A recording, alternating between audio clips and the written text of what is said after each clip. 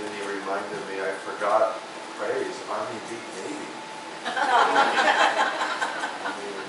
And that's an important one. That's huge, man. That's like the biggest football game of the year for anyone. So, yeah. I didn't get to watch it. The power was out. So, yeah. So, we've been kind of looking at how Jesus is not just the door to salvation, and sometimes the way we water that word down to be simply getting to go to heaven one day. But he's the door and the vehicle and the vessel and the life of everything that salvation embodies. That all that he created us for, all we desire, it is his ongoing presence which brings to us these things. Philippians 2:12 and 13, Carolyn, please. Paul says, therefore, my beloved, he's writing to his brothers and sisters in Christ, as you have always obeyed, so now, not only as in my presence, but much more in my absence. Remember, he's in a prison cell. He can't be with them right now. Like, work out your own salvation with fear and trembling, for it's God who works in you, both the will and the work for his good pleasure. So he's telling them your salvation is something that is ongoing. It is something you live in. It's something that the fruit of when you are saved. What does that mean? It means God is in you. You are brought back with God. You are united. That's when your eternal life begins, is that moment that we call salvation, is when salvation has begun. It is now Christ comes back in you, and you are now living a new creation.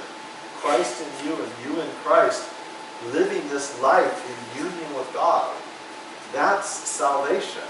It's not just someday you get to go to heaven. It's now you are with Christ and Christ with you for all eternity. And no created thing, no power, no principality, no act of man or the devil can separate you from the love of God that is found in Christ Jesus. It is this continual, abiding, living relationship that is made possible. And otherwise, it wouldn't be work out your own salvation. It would be you were saved. Now, whatever it's. He's doing that in John 10, 9 to 10. You'll have that, Carolyn. Bring that up, please. Thank you. Jesus speaks to them. Oh, you don't have John 10, 9 to 10? Yeah. All right, thanks. I am the door, so that's what we've been studying. If anyone enters by me, he'll be saved and will go in and out and find pasture. The thief comes only to steal and kill and destroy. So remember, anything that is not of God in your life, the enemy has placed there. And even if it seems good, the real motive behind it is to steal, kill, and destroy. That is how he lures you in, to things, to something that might seem good or innocent or whatever, until, the example I've used so many times, that our fishing people invest all this money. I remember I go out fishing with Rich, and he's always got, well, this likes this bait, this likes this bait, this is a top water, and this is a deep water, and this is and this. Instead of just, you put a hook in the water. It's no, you try and figure out where are the fish, what are they biting, what's the water temperature, what's the lighting conditions, and how can you lure that fish in, not for its benefit. You're not offering it vitamins. So it will bite and take the hook, and once it's barbed, then you pull it out of the water and kill it. And this is the way the devil works. But he says, I have come. What's that? What do you say? Wait a minute now. I came that they may have life. He's walking out the door to go fishing. That they may have life and have it abundantly. He came that we might have life the way he means it. Abundantly. A life. And we started looking over past weeks at some of the different things, and I'm just giving you a quick list that we've already covered that are found in this life now, in and through a relationship with Christ. He offers us his joy. He offers us his peace. He offers us freedom from anxiety. He says his yoke is easy. His burden is light. He will give us rest. He said between him and the Holy Spirit, he is the bread of life. It is the living water. Come to him, believe in him. Don't quench him or grieve. We will never thirst. We will never hunger. The water, living water, will bubble in us and flow out of us to others. Our sufficiency is in Christ. Our identity is in Christ. The provision for our calling, whatever we're called to be and do, is found in Christ. The key to being content in all things is in Christ. We can do all things through Christ who strengthens us. And there is no temptation that is too great that we cannot say no to in Christ. These are just some of the things that he gives us in a living now relationship with him. As we abide in him, we don't quench or grieve his spirit, his life in us. And these are all part of this life that is promised. He is so much more than just the door to getting saved from hell. He is the door and the vessel to now. John 8:12. Now you can do that one, Carolyn. Jesus spoke, let's look at a few others. He spoke that I am the light of the world. Whoever follows me will not walk in darkness, but will have the light of life. So he is the key to not walking in darkness. And he's not talking about the light in the sky, or the light bulbs, 1,000 LED lumen headlamps. He's talking about the light of our spirit, the true path, true life. And what is this? Whoever follows me, not whoever said a prayer one day, whoever follows me. That is an ongoing, living relationship. It is something that is happening continually. Remember we talked about, I am the shepherd. Whoever goes through the door, whoever comes out and follows me, I will lead the pasture. I will lead. He leads me beside still waters. To lead, to follow, this is ongoing, present, continual. And it's something we have to guard against. It's something that we have to be careful about, because there's always a temptation to drift, always a temptation to stop on the path, get off on the path, to look at where he's leading and thinking, oh, I can do easier, and yet, again, we have that Philippians, the one that Carolyn brought up earlier. It is him who works in us, both to will and to do his good pleasure. I was reading a book and it said that walking with God is one of the most common metaphors for life with God found in the Bible. Now, I didn't go through and start counting that, so I can't verify that, but it sounds pretty right to me. Look at Galatians 5:25. Carolyn has that.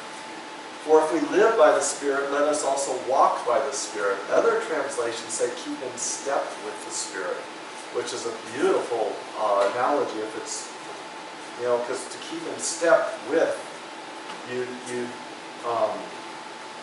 got to be in sync with. It's kind of like that yoking together. You're yoked to, and they got to walk together.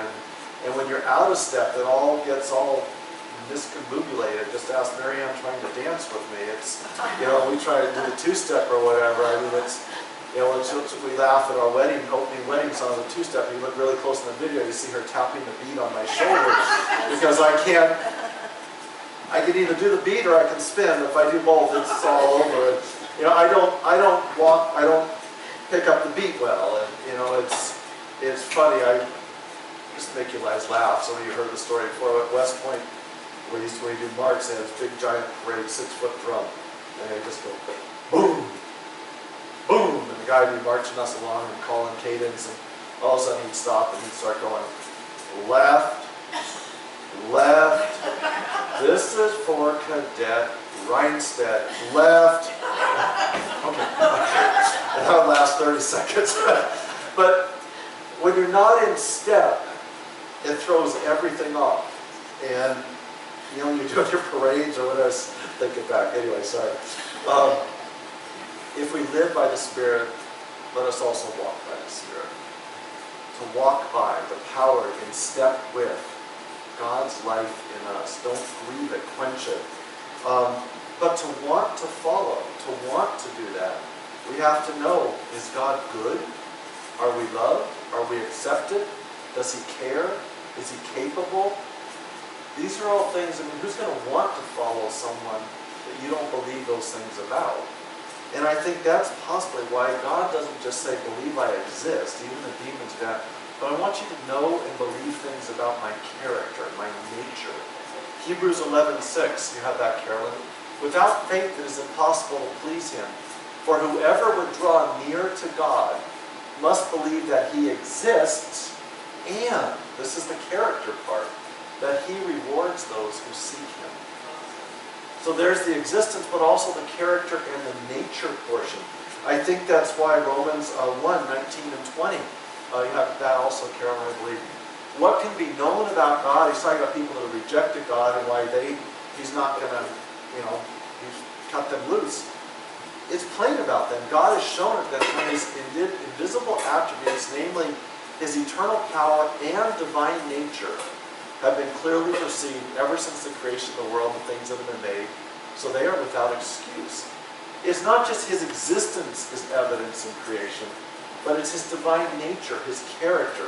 I talked some about this last week, how when we went on our trip a year ago in the fall, and we would find these amazing wildflowers or intricate rock formations or stunning little lizards and caterpillars in the middle of nowhere. My guess is no human being had ever seen them and probably wouldn't again before they died. But yet God put the same attention and detail and creativity and uniqueness into those that he does to the most visible things along the closest trails in a national park that get thousands and thousands of visitors a week in the summer. God is not in there for the appearance or performance. It's not just doing it what people see and then just blowing off what they don't. He is creative and unique in his attention to detail, his love, his caring, his kindness, his goodness. It's evidence, his nature. We've got to know and believe these things about God. Just like we have to believe God is happy. For some people it doesn't work to say God's like your father, because their father always had his approval had to be earned. He was grumpy, angry, mean, whatever. And so you've got to replace that and say, okay, but look at Jesus. He was anointed with the oil of gladness beyond all his companions. Yes, a man acquainted with sorrow. He carried our sin, but a man of joy.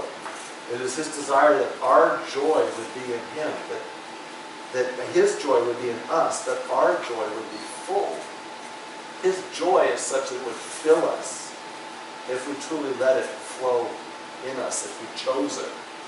And so we want to make sure we understand these things, that God loves us, that God has a purpose for us, that the surrender into God's life, letting his life live in us, is good.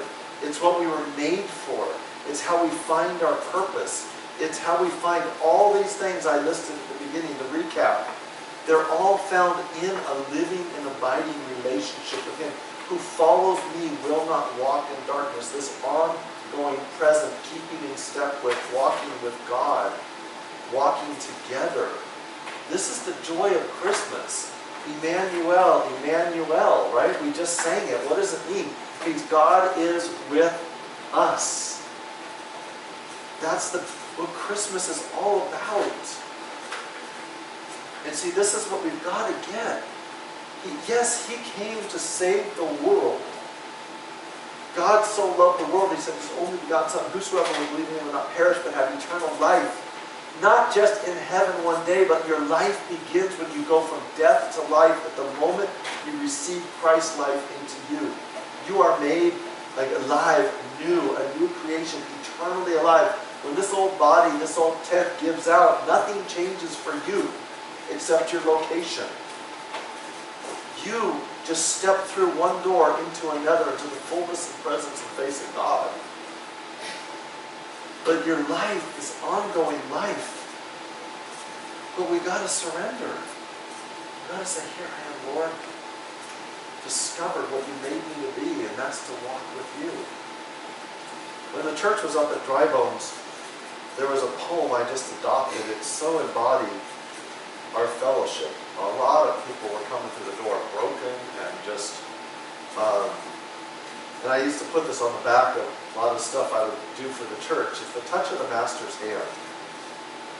I have it, and sometimes it's called The Old Violin by Myra Brooks Welch. I haven't read it enough times recently to get the cadence of it, so I'm going to more read it and poem it, but I just invented a word. 'Twas battered and scarred, and the auctioneer thought it scarcely worth his while to waste much time on the old violin, but he held it up with a smile. "What am I bidden, good folks?" he cried. "Who will start the bidding for me? $1, then $2. Only $2?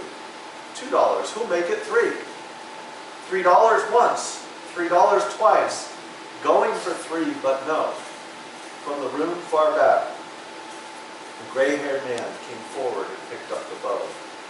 Then wiping the dust from the old violin and tightening the loosened strings, he played a melody pure and sweet as a caroling angel sings.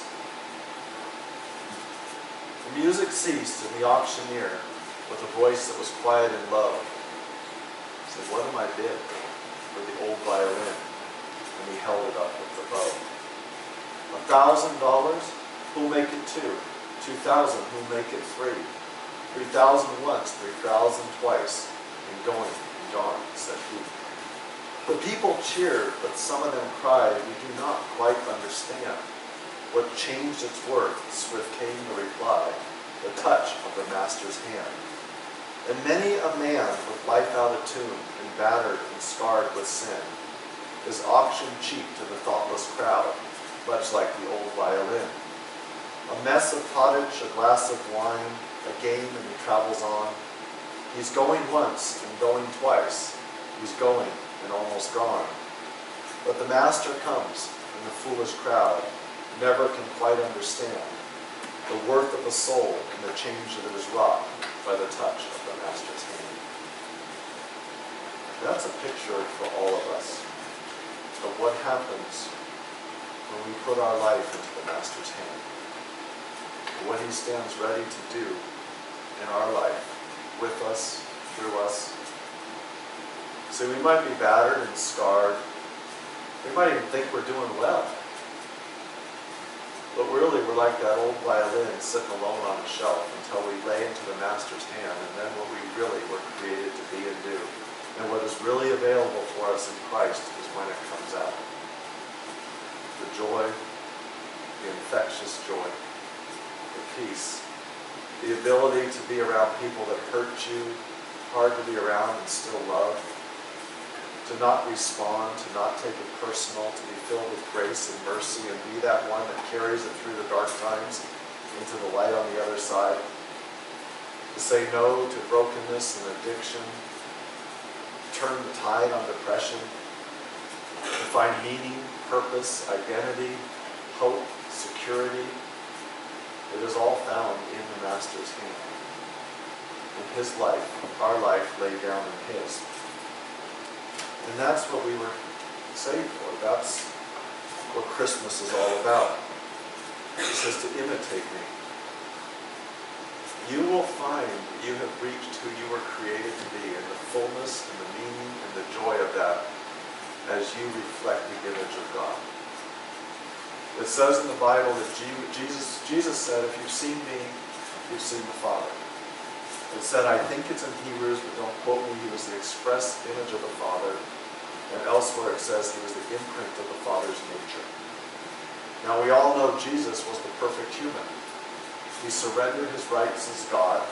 He lived exactly like we do, subject to all temptation, but empowered and indwelt by the Holy Spirit, exactly what we are called to do. And he showed us what a perfect life would look like. And a perfect life looks like man restored to the image of God. That is when you will find, the closer you are living to the image of God, the closer you will find the meaning, the purpose, the hope, the joy, people coming to you and people hating you, people loving you and finding new life and hope, and people casting stones at you and persecuting you, just like they did God.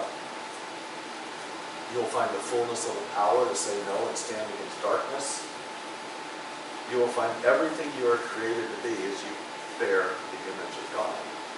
But see, the amazing thing is God does not ask you to do that on your own strength. No, his yoke is easy, his burden is light. He's not putting one more ought to, one more way I fail on you, one more impossible. He says, no, it is me who is at work in you, both to will and to do my good pleasure. My yoke is easy, my burden is light. Come to me, you who are weary and heavy laden, Let my joy be in you, that your joy might be filled. Let my peace be in you, that you might have peace in the world. Does that sound like a God who's trying to lay burdens on you and guilt? No. This is a God who invites you to walk and let his life live in you, that you might find the joy and the freedom that you were created to walk in. He is with you. He is Emmanuel. And if he's asked you to do something, he's going to be in you bringing it to pass. It doesn't mean we don't work, we don't labor. It doesn't mean we don't find moments that are uncomfortable and hard. But if God is with you, who can be against you? And how many times do we read in the Bible, do not be afraid? Not just in a vacuum, right? It's not just do not be afraid. One more commandment, I'm afraid. Why? It's why. Do not be afraid. Why? Why? Anyone, shout it out. Come on! Really? There you go. Thank you. He is with us. Yes, do not be afraid because I will be with you. Do not be afraid because I am with you. It's not just don't be afraid. Come on, cowboy up. Rodeo up. Get back on that horse. Quit being a sissy. No, it's don't be afraid. I am with you. The door, the path. John 15:5. I am the vine, you are the branches. Whoever abides in me and I in him, he it is that bears much fruit. For apart from me, you can do nothing. Now, for just a moment, I'm going to have you bring up John 15:1, and then we'll come back to this one. I am the true vine. This is how he begins it. So there's a lot of places we can plug in, but I am the true vine. I am the true door. Any other entrance is a robber. I am the way, the life, the truth. Okay. You're going to go back, please, John 15:5. So I am the true vine. You are the branches. I mean, talk about a statement of our life now, not just heaven someday. Whoever abides in me, whoever dwells in me, whoever remains in me, whoever rests in me, whoever lays back in me, whoever I in him, he it is that bears much fruit. For apart from me, you can do nothing. And I beat this drum 100 times. We all know people that don't know Christ, that run themselves frantic and do things all the time, and build skyscrapers and whatever. But he said, no, in that which matters, that which carries to eternity, that which is true, abundant life of who you were made to be, you can do nothing apart from me. Why? Because I created you to live with me. You know? And that's who he is, and that's what we are created for. Apart from me, you can do nothing. I read a quote recently by Rankin Wilbourn that said, if sin is running from God to get control of our lives, and repentance is turning back to God and yielding control to him. You know, I've tried to share this so many times. I think we do such a disservice when we describe sin as just bad things. Because most of us in this room probably don't do a lot of those bad things. We have our moments, right? But, you know, those things. Sin is anything, Romans says, that is not of faith. Well, wait a minute, that's kind of harsh. No, because we make sin bad things. No, what is sin? Here's God who says, here's my life to be shared with you. If you want to walk away and do it on your own, that's sin. All have sinned and fall short of the glory or the image or the revelation of God. Anything not of faith is sin. What is faith? Surrender into God, living in partnership with God. So what is sin? Anything that is not in partnership with God. It could be a charity. But if it's not God's life and you know what he's called you to do, it is sin. Well, that's again harsh. What do you mean? That's the definition. It's what we choose to do apart from God. On our own. And ultimately, ultimately, that's eternal separation from God. It's just saying, I gave you 1,000 chances throughout your life to do it with me. I'm not going to suddenly, the last second, dishonor your free will. That's been your choice. I've beckoned you over and over to come into who I made you to be with me. And we start to see sin that way. And the other thing I've shared so often, we think of repentance has got this watered down, someone's at the altar sobbing, they're repentant. No, maybe, but not necessarily. It could just be something tugged an emotional heartstring, and they're just, 6 days from now, they'll be back to who they were. Repentance might involve tears, but repentance is a changing of direction. It is a coming back to God, a yielding. Here's my life, God.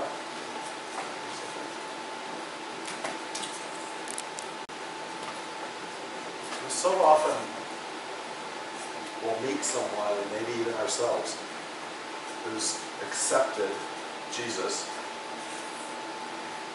and really lives like they did a whole lot before that moment. Where they were baptized as a child and just kind of hold on to that as, of course I'm saved,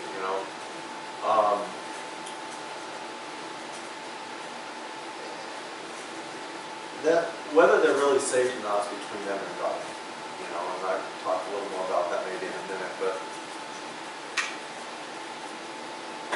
I don't know how many of you have seen or read The Lion, the Witch, and the Wardrobe, but remember when Lucy walks through the back of that wardrobe and she's feeling the fur coats, and now all of a sudden she's feeling the pine needles and snow. She steps into Narnia. That wardrobe was not just a door intended that she would just stand there and kind of, the rest of her life, stand there, kind of 1 foot in each, looking at the snow, but staying back here in the fur coats. It was intended to step free into a whole new world and a whole new life. And that's salvation. I am the door to a whole new world.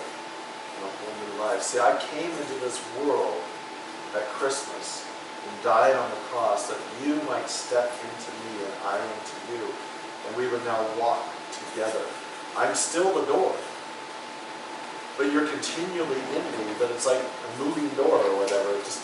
We're now doing this whole new life together. Where you were once powerless against the forces of darkness, you now have authority to stand in their face and command them. Where you once were powerless against temptation and sin, you now have my life and power through you. Where you once had no meaning or purpose and were just stumbling through life trying to find something to give you meaning, purpose, identity, security, peace, and joy, I am now your life. And together we have that.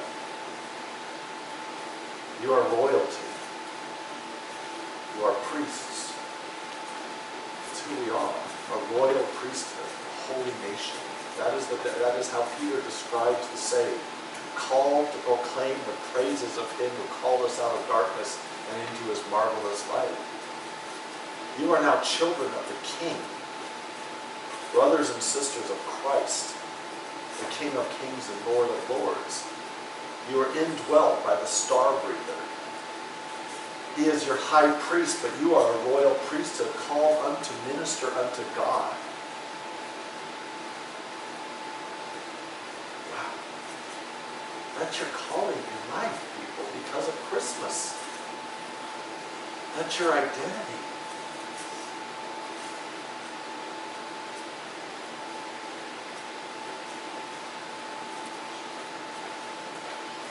I mentioned, and I don't want to, our salvation is secure. This is going to be a slight tangent because I don't want to walk out the door with something wrong. We're saved. Nothing can separate us from the love of God. Okay. The question I'm alluding to, was someone ever saved in the first place? Was it an emotional experience or a true encounter with the Holy Spirit? And one of the greatest things that I would say is evidence of whether that transaction really happened is whether or not you can rest with sin in your life. not saying whether or not you have sin in your life. We will all fall short. There's all places we will walk from God and do it on our own. But are you okay with it? Because I guarantee the Holy Spirit in you is not. And if you have peace in areas of your life where you are separated from God, I would say you have some questions to ask yourself. Not about if you were saved and lost it, but if you were saved. Now we can push those things so low and quench the Spirit so much and grieve the Spirit that we can be saved and sometimes be almost numb to the nudging of the Spirit. And still, and this should probably, I maybe shouldn't even open this can of worms, but it's probably a whole nother teaching. But I was reading that same book, this divine disquiet. If it's not there in the areas of your life that are not in alignment with God, something is wrong. Because the Holy Spirit has come to draw you close to Him. I had one of those moments this morning. It's not in my notes. I'm hoping I can recreate it. But I was taking my quiet time this morning, and this book I was reading, Union with God by Rankin Wilbourn, and he was specifically talking about prayer. Why do we pray? It doesn't always work. It doesn't always, whatever. But he was saying prayer draws us close to God, and the greatest gift God gives us is Himself. And all of a sudden my mind took that and started running. And I thought, God wants to give us the greatest good He can give us. God Himself is the greatest good. So it's back here. So if God wants to give us the greatest good He can give us, and the greatest good He can give us is Himself, and the greatest gift He can give us in any situation is something that draws Him closer to Him. And all of a sudden I started going, whoa. Okay. So if I'm praying for that financial provision, but God knows if I get that, I'm of the type that I'll quit praying and quit depending on Him and quit trusting and just run off on my own. I'm secure, I've got it. The greatest gift He can give me is not give me that financial provision, because it would keep me closer to Him. Because His life Himself is the greatest gift. He is what I was made for.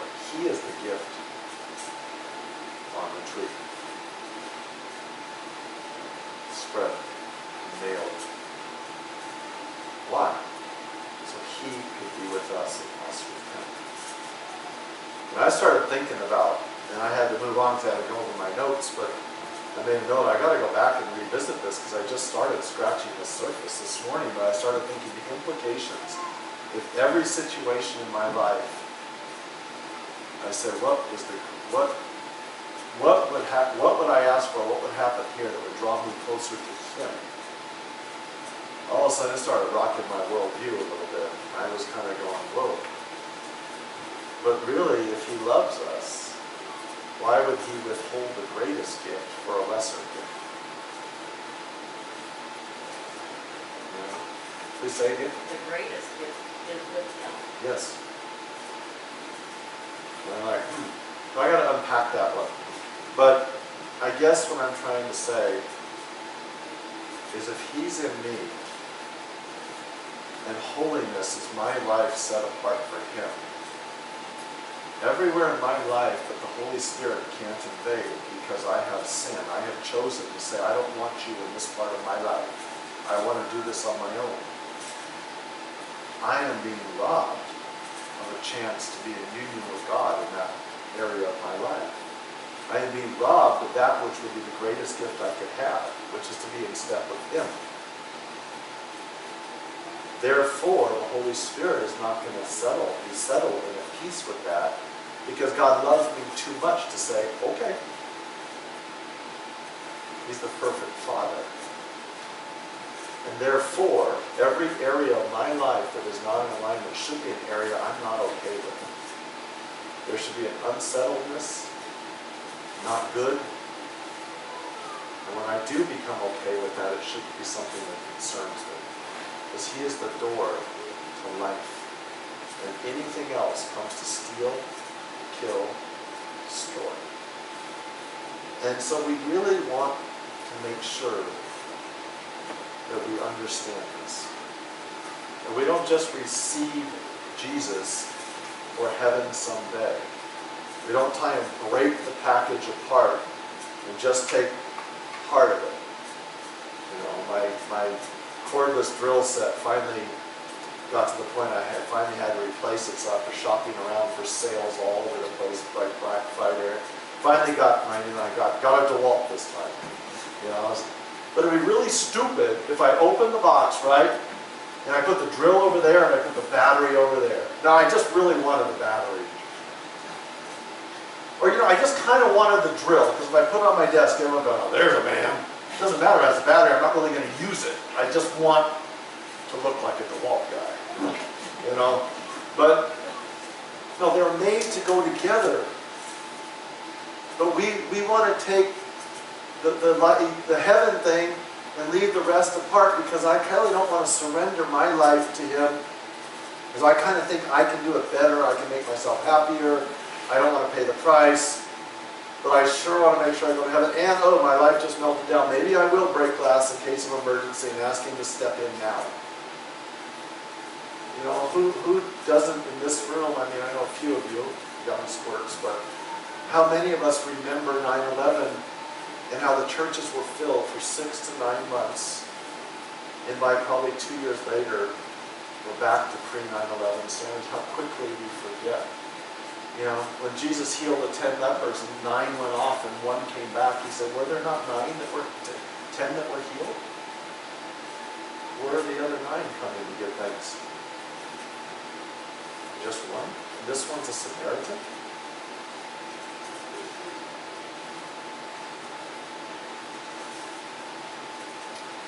Luke 2:10. I'm going to end with this.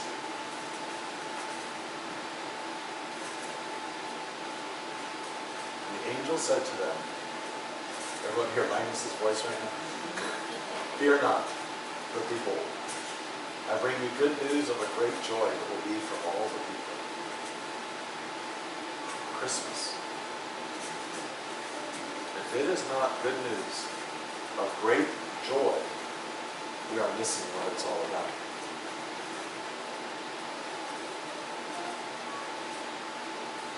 Something about that name.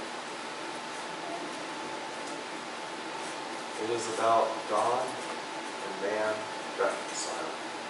I was showing Marianne something I've been reading. I think it is a faint wisp in the back of my mind, and I may have heard this 20 years ago, but atonement. It comes from the words "at one meant." We make atonement like he atoned for our sins. He paid for them. But the root of the core that is built around is at one meant. He reconciled us. He atoned for our sin that we might be reconciled, brought back to one with God. That is what atonement means. At one meant. And those that comes down, the meant being a conditionary thing, the at one being, and I forget it goes Latin or where it goes, but it was, didn't I say it was invented by Tyndale in the 1600s? That was the word that he used to try and translate reconcile, I think. Reconciliation, I believe. That's the word he came up with, at one meant. Atonement. That is what Christmas is all about. That we might be made one again with God and live who we were created to be.